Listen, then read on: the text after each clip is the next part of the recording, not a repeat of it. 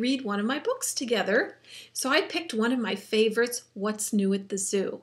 One of the reasons I love this book is because it has great animals in it, and the pictures of the animals are awesome. They were drawn by the illustrator right over there, Miss Joan Waits. She's a very talented artist. I've never met her. The publisher chose her for the book because she draws such great animals. So why don't we read it and we'll find out. Now, one of the cool things about this book is that I got the idea for this book from another book I wrote about peacocks. Now, the publisher asked me to write this book, and when an author writes a book, they do a lot more than write. They spend a lot of time researching. So I read up about peacocks, and as I wrote about them, I learned that a baby peacock, these are the babies right here, they're called peachicks. I had never heard that before. I thought that was fascinating, and I got to thinking lots of animals have a unique name for their baby. For instance, a baby cat is called a kitten, right?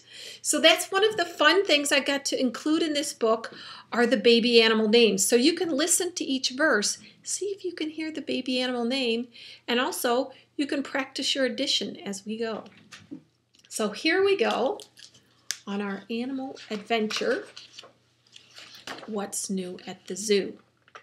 Now, one interesting thing about this book, this red balloon here reminded me of it, is that the illustrator drew her own little story in addition to the story that I tell with the words. She has her own story with pictures, and it starts right here at this gift shop. There's a red balloon escaping from the gift shop, and you'll see in the pictures, you'll see that she hid the red balloon. So it's a fun way that the illustrator could also do a story along with what I wrote.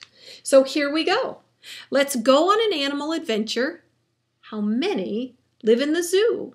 We'll add up each creature, moms, dads, and their new babies too.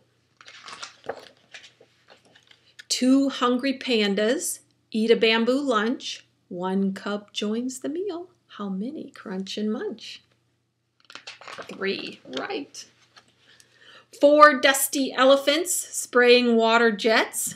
2 calves join the fun. How many getting wet? Did you hear the baby animal name? It was calves, right? Oh, there's our peacocks. 2 tiny pea chicks gather around pea hen. Add 1 papa peacock. How many in the pen? And if you notice, there's our balloon hiding right up there. Kind of fun, isn't it? 4 mama monkeys swinging in a tree. Each holds an infant. How many do you see? 8, that's right. 3 mammoth boas plus 2 neonates loop around the branches. How many figure 8s? And when I learned the baby name for this, the neonate, I knew I had to include it because that's a pretty cool name, don't you think?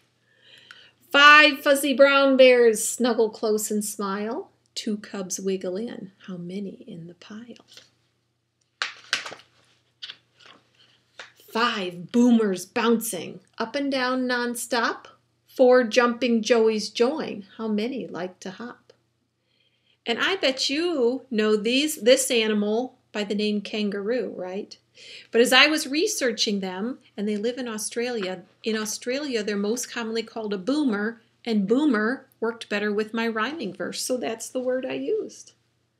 6 speedy zebras run their fastest pace. 4 foals trot behind. How many in the race? 8 spotted long necks stretching straight and tall. 5 calves cuddle close. What's the sum of all? Getting the bigger numbers, right? 10 playful penguins slip and slide and flip. 5 chicks want to turn. How many take a dip? 12 hanging fruit bats sleeping sound and deep. 8 pups hide under wings. How many are asleep? Our math adventure is nearly done. We saw many creatures at play. Adding up animals is lots of fun. how many did we find today? Wow, that's a big question, isn't it? Because we found a lot of animals in the book. And these are the kind of numbers that you could sit down and write them down and add them up. But I'll give you a hint. We saw 100 animals today. Well, thanks for joining me on a little adventure at the zoo. I enjoyed reading with you.